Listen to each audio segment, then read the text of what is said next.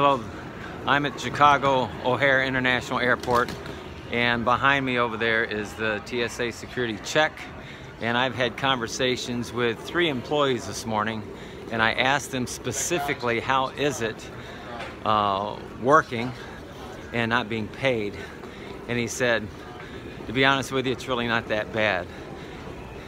I go, well, how long has it been since you've received a paycheck? And he said, about 30 days. He goes, but you know, we're prepared for it. It's part of the job. He goes, it's absolutely not a problem. I go, do you feel that you're going to be paid, back paid? He goes, absolutely. We've been informed. It's going to work itself out. So I just want everybody to know out there that watch this video that the airport, as you can see, look, is not overly crowded, not overly busy. Everybody is in good spirits. Everything is calm. There's plenty of people. There's no shortage of anything. And I've traveled to and from ORD over the last few days.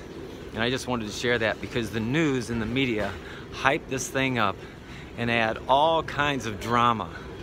And it's a choice to hook into the false beliefs that the news and the media instill with fear, or you can go in reality and take a look at these calm, quiet hallways.